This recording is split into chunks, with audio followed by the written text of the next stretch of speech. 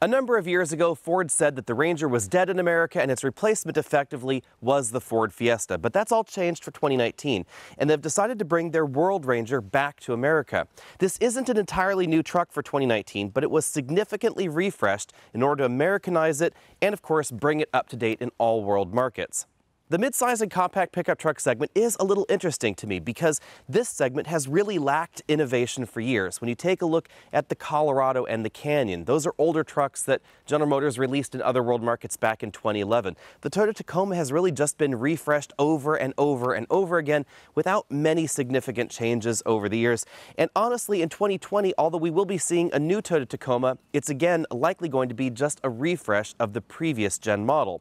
The Ford Ranger in some ways brings some new life into this segment, but it also, interestingly enough, is a refresh of that older World Ranger. However, that said, we find more modern features in this Ranger than in any of the competition, so let's take a look. The Ranger is instantly recognizable as a Ford product, but it's also instantly recognizable that this is a blend of their passenger car styling cues and their pickup truck styling cues. So we get that large Ford logo there, a bold grille, but the overall shape of the grille actually mimics what's going on in their passenger car lineup. We have a metal bumper at the bottom, halogen headlamps are standard, LEDs are optional, and then fog lamps below. We also have well-integrated parking sensors in that metal bumper overall. The overall look is a little bit rugged and, of course, a little bit more passenger car-like, which is what shoppers in this segment seem to be interested in. The Ranger is actually a little bit longer than the shortest Ford F-150 that you can buy in America. That's really because of the way that corporate average fuel economy regulations work in the United States. They disincentivize truly small pickup trucks. So you really are unlikely to find anything like those 1980s tiny pickup trucks in America anytime soon. There have been some rumors that maybe Ford or General Motors would create more of a unibody, very, very small pickup truck, but we just don't know exactly if that might come to the US just yet. There are two different bed lengths and two different cab lengths, but you can only combine them into two different combinations. So overall length is identical for all Ford Rangers in America. If you get the shorter cab, then you get the longer bed. If you get the longer bed, you get the shorter cab. The big difference in the two cabs is that this one is the four-door cab with doors that hinge right up front. The shorter cab has doors that open only after you've opened the front doors, and the cab in the back becomes a little bit shorter. That version seats 4, this version seats 5. That's the big difference to know between the two. Since this is not a full-size pickup truck, the bed lengths don't match what we find in the Ford F-150. We get a 61-inch bed or a 71-inch bed back here, depending on exactly what cab you choose. Since this isn't a full-size pickup truck, the pickup truck bed sizes don't conform to that standard in the larger segment. We get a 61-inch bed or a 71-inch bed, depending on, again, which cab you choose. Styling out back is pretty typical pickup truck. We have Ranger in large font right down there at the bottom of this tailgate. Again, a large Ford logo. There's a backup camera hidden right there inside it. We have amber turn signals on each side, which is something that I really appreciate in a pickup truck, but something that we don't see in all of the options out there. This makes it a lot easier for someone to tell exactly what's going on behind you. We also have a 2-inch tow hitch receiver because all versions of this are rated to tow 7,500 pounds. There's a 4-pin and a 7-pin wiring harness connector right there in the bumper. Now, unfortunately, as we're going to talk about later, a trailer brake controller is not available in the Ranger, which is kind of an oddity because it's not commonly available in this segment at all, although General Motors finally offers one in their twin pickup trucks. Under this hood, we find something a little bit different than the competition. Now, 4-cylinder engines are not unusual in this segment. Everybody but Honda offers one, but nobody else offers a turbocharged gasoline 4-cylinder engine at this time. This is a 2.3-liter 4-cylinder engine basically borrowed from the Ford Mustang. Only in the Ford Mustang it produces 310 horsepower. Under this hood, it's been tuned down to 270 to give it a more appropriate truck power curve. Torque comes in at a very healthy 310 pound-feet. To help improve overall performance and especially towing and payload ability, they've mated this to the exact same 10-speed automatic transmission that we find in the larger Ford F-150. So this is really a very interesting drivetrain combination. This beats the Toyota Tacoma by at least 4 speeds and the General Motors pickup trucks by at least 2 speeds. Overall fuel economy comes in the highest in this segment at the moment at 23 miles per gallon combined. If you choose the rear-wheel drive model, which is what we're driving right here, obviously it goes down if you choose the available 4-wheel drive system. Now, some of you may be thinking that's not terribly impressive because some of the full-size pickup trucks will get 24 or 25 miles per gallon average. Remember that this particular segment is a lot smaller, so there's not as much room for variation. So we don't have any high-efficiency trims of this particular truck. You won't find any mild hybrid systems under this hood, etc. Ford has lately been driving a lot of their active safety systems down into even base trims, and we see that for the 2019 Ranger. This now has autonomous braking, lane keeping assistance, and blind spot monitoring as standard equipment on all trims. The blind spot monitoring system also is trailer aware, so if you're towing with your Ranger, the blind spot monitoring system will know what's in the blind spot of your trailer, and of course it will detect cross traffic across the back. But you won't find radar adaptive cruise control as standard equipment. That is optional on this particular model. Now, it's worth noting that we do find standard radar adaptive cruise control in some of the competition, but I should also mention at this point that for some reason you don't find radar adaptive cruise control in any of the General Motors pickup trucks at all, regardless of whether you're looking at the big ones or the little ones. Before we go on the inside, let's talk more about the pickup truck side of things. Payload comes in at 1,560 pounds minimum, all the way on up to almost 1,800 pounds, depending on the version that you get. Much like the F-150 has the highest payload ratings in the half-ton segment, the Ranger has the highest payload ratings in the mid-size truck segment, whether you're talking about comparing this to a Nissan Frontier or a Toyota Tacoma or any of those General Motors vehicles. Now, one thing worth noting is that we don't have the same kind of cargo practicality touches available on the Ranger that we do find in that next full-size pickup truck segment. So there's no step integrated into the tailgate, there are no assist steps around the vehicle to help you get into the bed, and we don't find any boxes in the bed or any of that sort of thing here. We also don't find a bed that's as wide as the full-size pickup truck segment, quite logically. That means that between wheel well to wheel well, we only have 44 inches, not 48 inches, which would be a little bit more useful of a measure in America where things come in 4-foot wide increments. However, you can put 4-foot wide items on top of the wheel wells and you still get about a foot between the top of that wheel well and the top of the bed itself. This is actually a fairly deep bed overall. But we don't have the same kind of cargo dividers or slots where you can put 2x4s or 2x6s in here to help divide your cargo that we do find in that next pickup truck segment up. Front seat comfort is relatively good, but these seats are not going to be as large or as cushy as a half-ton pickup truck. We do have a power lumbar support in this driver's seat, but we don't have a power recline in this particular trim. The tilt telescopic steering column has a decent range of motion, and overall this interior feels a little bit like a blend between a crossover and a pickup truck. It's not quite one or the other. The overall seating position is a little bit lower than those larger pickup trucks, but definitely a little bit higher than the average crossover. In case you're wondering, the passenger seat does not have the same range of motion as the driver, whether we're talking about this trim or the top-end models. If you're a taller person, you should know that these seats don't slide as far rearward as some of those larger pickup trucks, so larger folks may have a little bit of trouble getting a comfortable driving position in here. Before we move on immediately to the rear seats, I'm going to talk a little bit more about the front seats because I have more room back here to demonstrate. In the Toyota Tacoma, because of its overall age, you end up sort of sitting like this in the driver's seat with your feet practically out in front of you and your arms stretched out. It's not as comfortable as the driving position that we find in most pickup trucks, including the Ford Ranger, so do keep that in mind.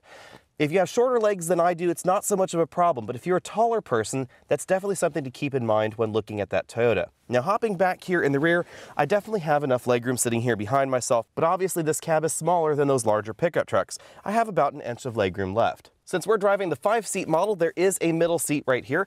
I have about 1 inch of headroom left if I sit upright, but if I lean all the way back and try and put my head against that rear headrest, then it does touch the back of the ceiling there. Scooting all the way over to the right, you can see that my knees are definitely digging into this seat back because this front seat is all the way back in its tracks. Rear seat passengers get a fold-down center armrest with 2 cup holders. And just as you'd expect in a pickup truck, you can lift the seat bottom cushions upright like that to gain access to a little bit of underfloor storage. Or you can fold the rear seats flat so you can put some items on top of them. Now, it's worth noting this does not fold completely flat, but this is how you would gain access to the jack, which is behind the rear seats. The model that we're driving today does not have a moonroof, so we don't find one up there. We have height adjustable shoulder belts for the driver and front passenger and 4-way adjustable headrests. These are ratchet style headrests, right like that.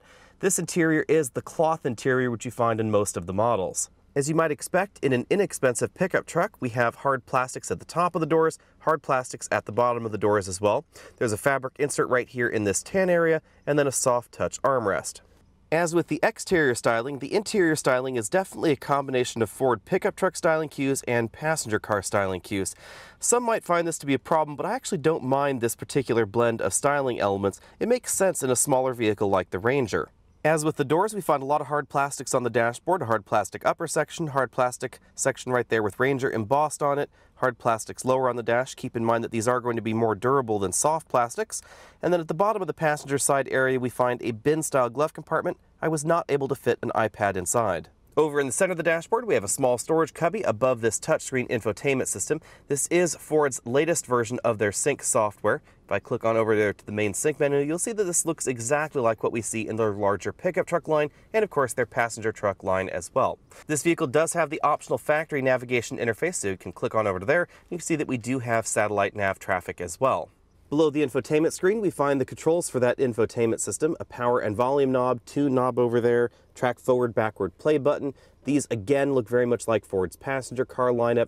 Then we have the controls for the dual zone automatic climate control, temperature up and down, heated seat buttons right down there at the bottom of that button bank. We then have 2 12-volt power ports, one over here and then one on the other side, 2 USB inputs for that infotainment system, and then a storage area where you can place your smartphone down there at the bottom. Near the USB ports, we have kind of an oddly located button bank. This is where we enable and disable the engine start-stop system, turn on and off tow haul mode for the transmission, engage and disengage the parking sensors right there, and the vehicle's traction control system. The shifter is a pretty traditional console design. Sport mode is all the way to the back, drive is 1 notch above, and then we use these buttons on the side of the shifter to choose gear up and down. When you're in the sport mode, they engage sort of a manual mode where you can select a specific gear. If you're in the drive mode, then it acts more of a gear limiter, so you can limit things to, say, just gears 6 and below. To the left of that, we have a pretty traditional handbrake, 2 medium-sized cup holders, a center padded armrest that opens to reveal a fairly small storage compartment, but I was able to fit some larger items in there. You could probably actually fit a 2-liter bottle and then still close the lid. This little divider does snap off up front. You can use that for pens or pencils. The instrument cluster looks a little bit more like Ford's passenger car lineup than their pickup truck lineup. We have a color multifunction display between a physical speedometer and tachometer that are styled a little bit more like what we see in perhaps the Ford Focus. That center LCD gives us things like our trip computer, our overall fuel economy. We can also have access to the status of our driver assist systems and, of course, change certain settings in this system. The 4-spoke steering wheel looks a little bit more like one of Ford's passenger car designs. On the left side of the wheel, we find the buttons that control that multifunction LCD right there in the middle. We then have the controls for the radar adaptive cruise control, which is optional in the Ranger. Track forward, backward, volume up, down, and then a mode change button. Then we have some dedicated phone buttons, a mute button, voice command button, and then the home button and the gear button actually control the infotainment system in the center of the dashboard, not anything going on up there in the instrument cluster. When you get out on a rougher road like we're driving on here, the Ranger drives just like you'd expect a smaller pickup truck to drive, and that is very much like an F-150, a Silverado, a Ram pickup truck, etc. This doesn't have that same car-like driving dynamic that we see in the Honda Ridgeline, because of course the Ridgeline is based off of a Honda Pilot. It's basically a Honda Pilot with a pickup truck bed in the back, so it drives just like a crossover. The Ranger, on the other hand, is a shrunken pickup truck, so logically it drives like a slightly smaller pickup truck. And that means that when the bed is empty, we definitely have a slightly bouncier feel than you'd find in the average crossover. And generally speaking, the suspension is a little bit bouncier than some of those more performance-oriented trucks. As you'd expect out on the road from a turbocharged entry with a 10-speed automatic transmission, this is the fastest vehicle we have tested in this particular segment. This model ran 0 to 60 in 6.4 seconds, barely beating out the Honda Ridgeline, which was the previous winner. This is notably faster than the Toyota Tacoma or the General Motors pickup trucks with their V6 engine. In an interesting twist, the rest of the manufacturers offer cheaper base engines, and of course General Motors offers a diesel engine, all of which will be definitely slower than the Ranger. Now if you're comparing base trim to base trim, the difference is going to be even larger, because this is the only engine offered in the Ranger, whereas the competition generally starts out with a naturally aspirated 4-cylinder engine that is going to be significantly slower than what we see in this Ford, and also significantly less capable, because this engine and transmission combo is good for towing 7,500 pounds in all versions of the Ranger, including the very, very base trim. In our 60 to 0 braking test, this vehicle stopped from highway speeds back to 0 in 138 feet, which is pretty average for the compact truck segment, and interestingly enough, basically the same as the average half-ton pickup truck as well. As I frequently tell people, remember that this size pickup truck is not necessarily that much smaller than that next category up. We have relatively similar tire sizes overall. The vehicle has just been scaled down to perhaps 9/10 versus that half-ton truck segment. In fact, overall payload capacity in the bed of this truck may actually exceed some of those half-ton models out there. When it comes to overall handling, I'll give this an A compared to the average mid-sized truck in America, but an A- when compared to the Honda Ridgeline. The Honda Ridgeline really is an excellent handling small truck in America. And that's to be expected, of course, because it's basically a Honda Pilot with the back cut off and a bed installed instead. So it rides very much like a passenger vehicle, very much like a crossover in America, and it has a torque vectoring all-wheel drive system. That all-wheel drive system can send up to 70% of engine power to a single rear wheel, and that's a big difference between it and any of the other trucks in this segment. This truck uses a very traditional four-wheel drive setup if you have that particular option. The one that we're driving today is the rear-wheel drive only model, and that means that power is being set to the rear axle under most circumstances, but if you were to twiddle the knob, if you had that particular option, it could lock the coupling, send power up front, very much like a half-ton truck would. So the overall driving dynamics are going to be definitely different between this and that Ridgeline, but significantly the same between this and the Tacoma, this and the Colorado or the Canyon. But I think overall this has a more refined feel than the General Motors trucks or that Toyota truck. It just feels a little bit more sorted, a little bit better polished out on the road. But again, it still feels like a small truck. Very much like most pickup trucks out there, it feels at once a little bit on the firm side and also a little bit on the bouncy or floaty side. That's just because of the way the suspension has to be designed in order to accommodate the large payloads back there. So over some imperfections, you'll definitely feel them come into the cabin. You'll definitely feel those imperfections in corners upsetting the suspension in the rear, just like any pickup truck out there. And of course, you will still feel a little bit of body roll, a little bit of float in the corners. But that said, this definitely comes across as more refined than the average body-on-frame truck. In our cabin noise test at 50 miles an hour, we clocked 73 decibels in this cabin, which does make this a little bit louder than the last Colorado that we tested and the last Ridgeline that we tested as well. But the difference is not too huge. I know a lot of you are going to be offended by the constant Honda Ridgeline comparisons in this video, but the reason for those constant comparisons is because the Ridgeline is the odd duck out here. It's the one that, again, is car-based, so it's going to feel different. It also is the only one in this particular segment that has active noise cancellation, so it's the only one that's going to be quieter. This is, again, substantially similar to the rest of the pickup trucks in this segment that are more traditional body-on-frame designs. But when it comes to overall fuel economy, there's no question this definitely beats every single entry in this segment. We've been averaging over 23 miles per gallon over a week of mixed driving in this vehicle. Now, if you start favoring your driving cycle more towards in-city driving or a lot of hill climbing or towing, then your fuel economy is definitely going to drop right in line with a lot of the competition. And it's worth noting that, like other turbocharged engines, if you are planning on towing 7,500 pounds frequently, your towing fuel economy is likely going to be lower than some of those naturally aspirated V6 engines. The reason for that is simply that this engine will have to use more fuel in order to give you that extra torque, that extra boost, and of course often turbocharged engines like this are using additional fuel to aid in cylinder cooling, and that ends up consuming more gas for those towing maneuvers. However, if you're just doing highway driving or in-city driving, this is going to probably beat everybody else every time. If you're doing a lot of highway driving especially, the fuel economy in this truck is going to be very impressive.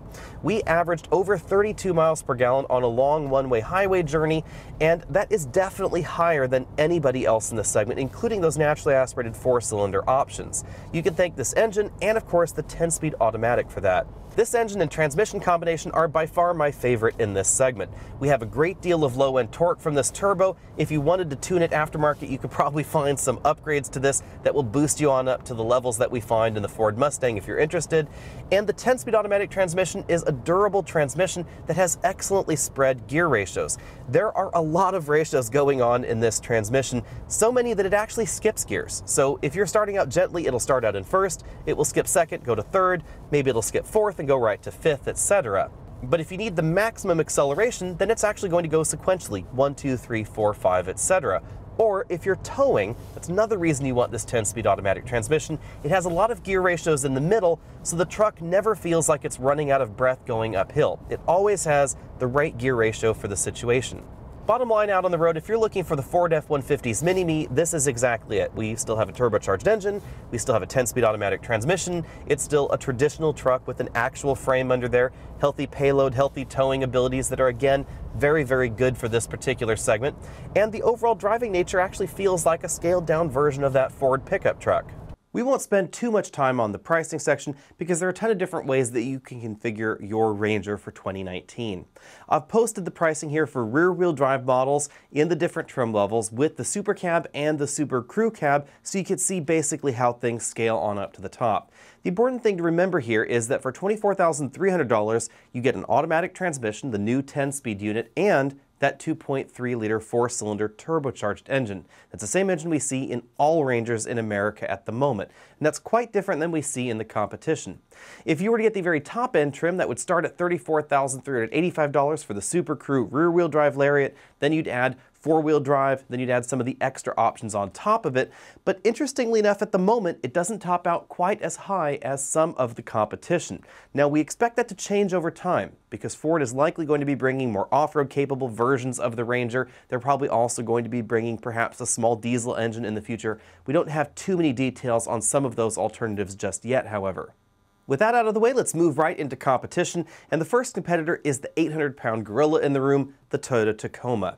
The Tacoma starts at $25,550, notably more expensive than the Ranger, and you get a 159 horsepower four-cylinder engine that's not turbocharged in that model. You also get one of Toyota's older automatic transmission designs, so the Ranger is definitely more modern. Now, there is going to be a new Tacoma coming soon. I'm actually going to be seeing it at the upcoming Chicago Auto Show very shortly, probably before you actually see this video go live, but we don't know too much about the exact details with the Tacoma. Now, we know it's going to be a new model according to Toyota, but as we have seen with the Tacoma in the past, it's probably going to be a refreshed, even if it's significantly refreshed model, it's still going to be based on the older model. So I don't expect things like the overall driving position, which I definitely have a problem with in the Tacoma, to change too much for this generation. Now, there's a reason that Toyota does not alter the format of the Tacoma too much. They want aftermarket accessories to still be able to fit on the Tacoma, and they don't want to alienate buyers that have bought Tacoma after Tacoma after Tacoma. It's a very popular vehicle. If you want the V6 engine under the hood of your Tacoma, that'll set you back $28,610, about $4,000 more than a comparably equipped Ford Ranger. It is significantly more expensive. That large price difference continues as we work our way on up the trim ladder. So from the bottom end to the top end, expect to pay more for the Tacoma. Now, on the bright side, the Tacoma does have excellent resale value. There is a catch here, of course, however. If you were to buy your pickup truck and then trade it in, say, anywhere between 3 and 4 years after you bought it, then resale value is going to be of prime importance. If, however, you're leasing your pickup truck, then honestly, resale value doesn't matter. Just get the best lease deal. On the opposite side, if you were to buy your truck and then just drive into the ground, then resale value doesn't matter to you either. Resale value is only truly important to folks that are in this middle ground, someone that's going to buy their car rather than lease it, but not keep it forever. Buy it, keep it for about 5 years or so, 3 to 5 years, somewhere in that window, and then sell it on. One of the reasons that the Tacoma has excellent resale value is that it also has excellent reliability. Now, on the downside, the Tacoma just doesn't have the same number of features that we find in the Ford, and it also doesn't have quite the same kind of capability that we find in the Ford either when it comes to the overall towing nature of the vehicle or those top-end payload capacities either. The Ford also feels significantly fresher. Now again, some of that's going to change because the new 2020 Tacoma is likely going to have the freshest interior in this segment, probably also will likely finally have Apple CarPlay and Android Auto support. It will, of course, have their latest active safety systems standard as well. So some of this difference can definitely be justified if Toyota keeps their price tag pretty close to the existing Tacoma. And I actually suspect Toyota will, because they're no dummy in this segment. They have the biggest share of the pie, and they're intent on keeping it with the new Tacoma. So expect to see mildly refreshed engines and transmissions, likely to see them doubling down on standard feature content like that CarPlay and Android Auto system, but we don't know whether a 4-cylinder engine will still be standard. With that out of the way, let's move on over to the Colorado. The Colorado is very inexpensive for this segment. It starts at $20,200, notably less than the Ranger. Now, the big reason that the Colorado starts less expensive than the Ford is that we get a less expensive engine under the hood. It's a 4-cylinder, naturally aspirated engine. But at around 200 horsepower, this actually is a very good base engine to start with. It is significantly more powerful than what we see in the Toyota. It's also significantly more modern, and it's mated to a more modern transmission as well. Or if you're looking for the best inexpensive option, I would say get the base Colorado over something like a Nissan Frontier. Now, if you want the 3.6-liter V6 engine, then you do have to start adding cash on the hood. $26,230 is the minimum point of entry for that particular model. Another reason you might want to get the Colorado is if you want to get a smaller pickup truck, but you want the big cab and the bigger bed, because you can't do that in the Ranger at the moment, but General Motors does allow you that option in the Colorado. Instead of leaving the overall vehicle the same size and then simply swapping bigger cab for smaller bed, etc., and just shifting that line around, General Motors will actually give you the larger four-door cab and the larger bed as well. Upper end trims of the Colorado and of course its sister ship, the GMC Canyon, do get more expensive than the Ford Ranger. So if you love checking option boxes, keep that in mind. You should also know that although you do find a few features that you won't find in the Ranger in the Colorado, there also are going to be a few features missing as well. For instance, we don't find the keyless go in the Colorado that we do find in the Ranger, but on the flip side, we find an integrated trailer brake controller, and that's the only one that we find in this segment at the moment. Personally, that's really a must if you plan on doing any trailer towing.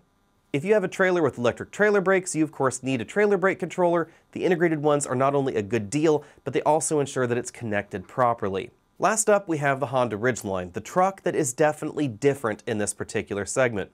Its pricing is also a little bit different. It starts just barely under $30,000, so significantly more expensive than the other alternatives, and ends a little bit more expensive than many of them as well, at $41,920. Towing is on the low end of this segment at 5,000 pounds, but on the flip side, the interior is probably among the most comfortable and the most premium feeling, even though it's not necessarily the freshest. It is, of course, related to that 2016 Honda Pilot, so it has been around for a while. Fuel economy is decent, handling is absolutely excellent because it handles like a crossover. Of course, that's because it is a crossover, and that's really the origin of the pros and cons that we find in the Ridgeline. It drives more like a car, but then the payload and towing ability is perhaps a little bit more car-like than the traditional trucks in this segment, although Honda has really worked hard in order to try and improve that overall payload rating. The torque vectoring all-wheel drive system is very, very unique in this segment. It really gives it a very good on-road feel, and it has some uses off-road as well, but overall it's not going to be quite as durable long-term as the traditional 4x4 systems that we find in this segment, and overall maintenance requirements are possibly a little bit higher as well. Unlike other Honda models in America, they chose not to put their Honda Sensing active safety system in the base trim. That's an important thing to keep in mind. So that actually means that the Ford Ranger has more standard active safety technology than we find in the Honda. If you want Honda Sensing in your Ridgeline, you have to work your way on up to one of the very top-end trims in order to actually get it. It's simply not available even on the lower-end trims. So you will find things like radar adaptive cruise control, the autonomous braking system, etc. You'll find those at lower price points in the Ford than we do in the Honda. On the other hand, we find a lot of practical touches in the Ridgeline that I wish other truck manufacturers would incorporate. The storage compartment integrated into the floor of the truck bed is very, very handy in the Ridgeline. And then, of course, we have the tailgate that not only swings down, but also swings to the side, and the in-bed audio system are very nice touches as well. I wish that some of those features would work their way on into the other trucks. As I've said before, the Ridgeline is really all the truck that most shoppers in this particular segment truly need, but it lacks those top-end capabilities that people really want. It's not going to tow those heavier loads. It's not going to have an integrated trailer brake controller. There's no diesel. There's no turbo engine. We don't have a 10-speed automatic transmission. It's not as off-road rugged as some of those others. So if you really plan on really beating up your truck, it's not going to be the best option in this particular segment. But on the other hand, it is definitely the perfect truck for urban or suburban dwellers. My bottom line in this segment is that if you're looking for a crossover with a pickup truck bed, go ahead and get the Ridgeline. That really is a great option in this particular segment. I like it a lot. But then on the flip side, if you're just looking for the best overall truck, look no further than the Ford Ranger. It really does have an excellent ride, the best overall on-road manners of the more true truck entries in this particular segment. Excellent payload, excellent towing abilities, etc. Really the only thing that I think is missing is that integrated trailer brake controller, and the Ranger would be perfect. Now some folks have derided the overall looks, the overall styling of the interior, but personally I don't mind the more car-like design that we find inside. I think it's an appropriate blend of things for this particular end of the segment. If you're looking for something that looks a little bit more truck-like, then of course Ford would love to sell you a Ford F-150. And really, in my mind, the F-150 is the truest competitor for the Ford Ranger, because you could get a base model F-150 for not necessarily that much more than the Ranger. So if you're really torn between those upper level trims of the Ranger and lower end trims of the F-150 would probably be my selection. It's not going to get that much worse fuel economy, it's going to have slightly higher payload and higher towing abilities. It's not necessarily going to cost you that much more. Be sure and let me know what you think about that down there in the comment section below. If you haven't already done so, find us over at facebook.com/AlexNautos. Be sure and click up there to the top of your screen so you can support this channel. And as always, remember to see if you've actually subscribed. I know a number of you down there have commented, "Oh my God, I didn't know that I wasn't subscribed." So be sure and check that now, and then I will see you next week.